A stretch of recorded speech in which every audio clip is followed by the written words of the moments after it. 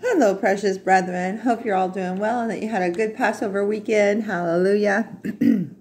We give God all the honor, glory, and praise. Hallelujah for the death, burial, and resurrection, the Passover lamb, the blood that was shed for us so that we could be forgiven of all of our sin. Hallelujah.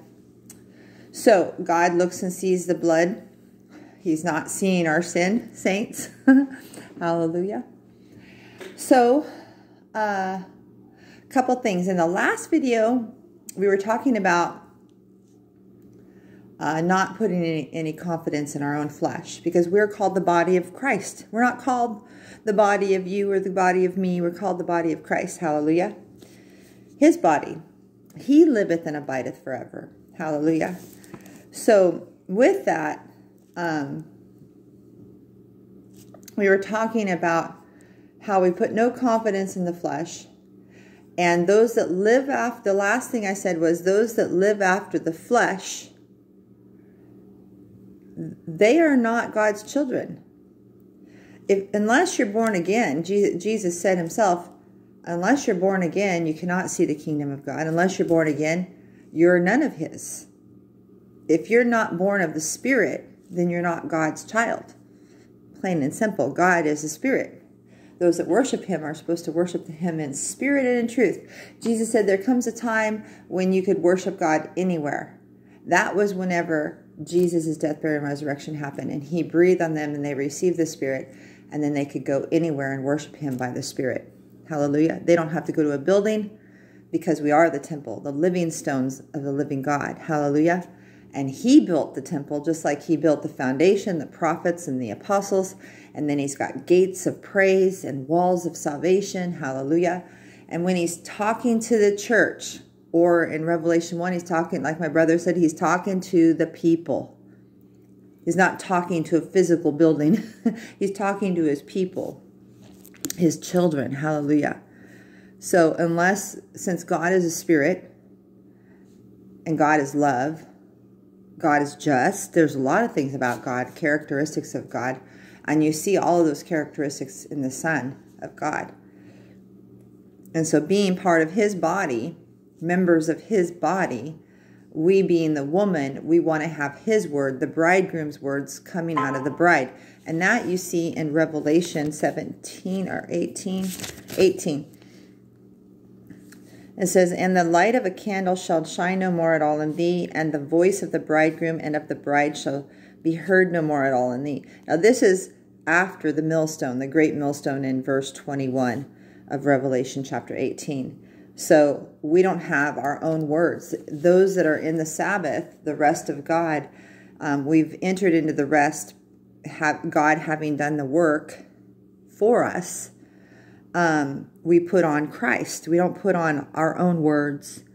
And we're servants of Christ doing the will of God from the heart. Hallelujah. Because that's where Christ walks, is in our heart. Hallelujah. And so it's the bridegroom's words, the word of God speaking through his woman, just like Israel is oracles of God. Hallelujah. You see that in the Old Testament. And so that's the light that shineth in us. The bridegroom shineth, we're known as candlesticks in Revelation 1. And he shines in us. So Christ in us, the hope of glory, it says in the scriptures. It talks about awake and Christ shall give thee light. In one of the scriptures it talks about awake and Christ shall give thee light. I think is that in Ephesians? I can't remember where that was. But that's the scripture that he says. So in Ephesians 5, we're going to read 6 through 17. We see, let no man deceive you with vain words. For because of these things cometh the wrath of God upon the children of disobedience.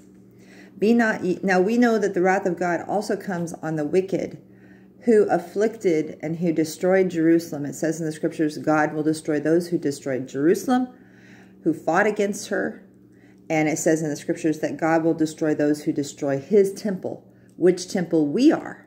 Each one of us is a temple of the living God where the Spirit dwells in us. We are sanctified and justified by the Spirit, by God, and preserved in the Lord Jesus Christ. That's found in the Epistle of Jude. So we're not preserved in our own work, in our own body works, in our own flesh. We're preserved in Christ's flesh. We become flesh of his flesh and bone of his bone. And Jesus said Satan had nothing in him. So Satan has nothing in a believer. All right.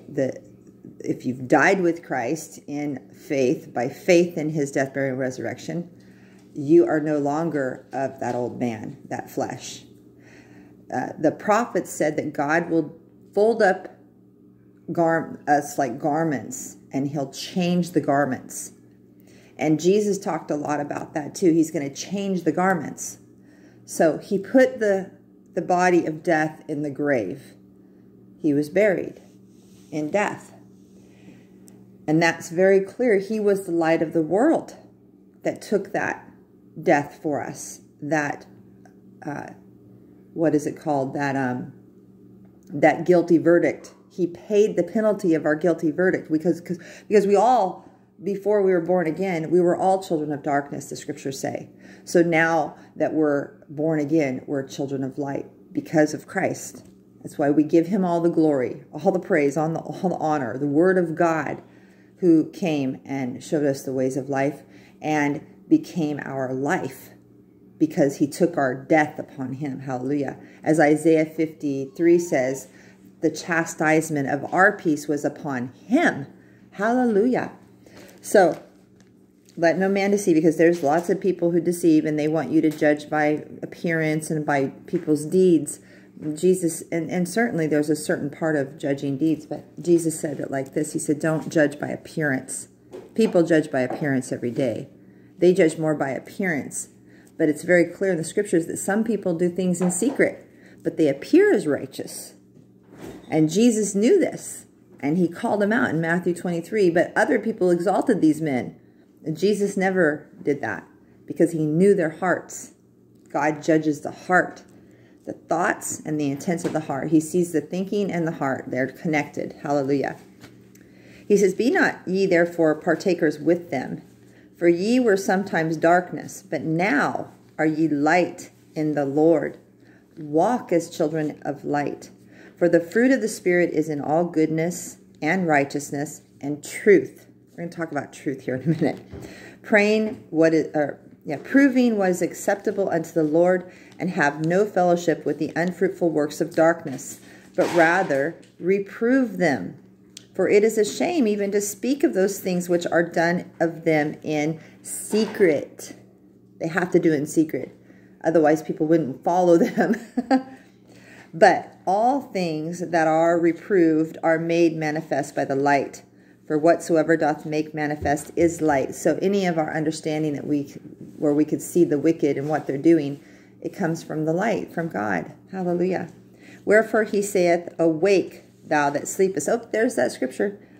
And arise from the dead, and Christ shall give thee light. Hallelujah. Give us light, Lord. See then that ye walk circumspectly, not as fools, but as wise, redeeming the time, because the days are evil. Wherefore, be ye not unwise, but understanding what the will of the Lord is. So there's the wise virgins versus the unwise virgins. And so we're going to stop right there. And then also talk about, Jesus said, don't see things as natural man. He talked about that.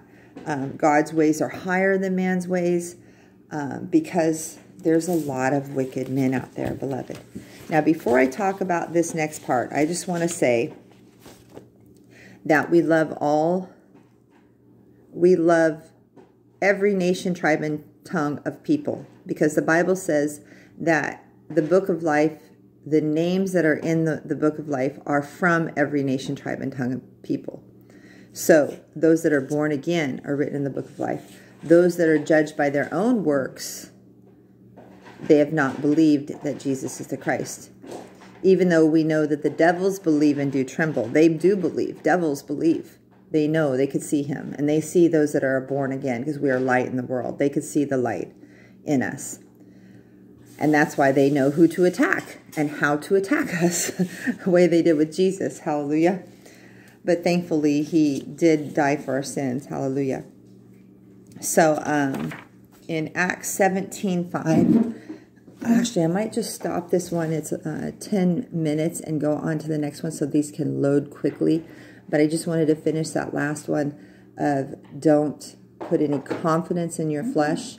We don't put confidence in our flesh because we put all of our faith in what Jesus did and in the body of Christ. We are members of his body, and we glory in the Lord. We praise him. We give him glory. And it's in his light that we will see light, and it's he's in us, in Christ in us, the hope of glory. And this glory no man can take away from us. The hope of our glory, Christ in us, the hope of glory. You know, hope, faith, hope maketh not ashamed, the scriptures say.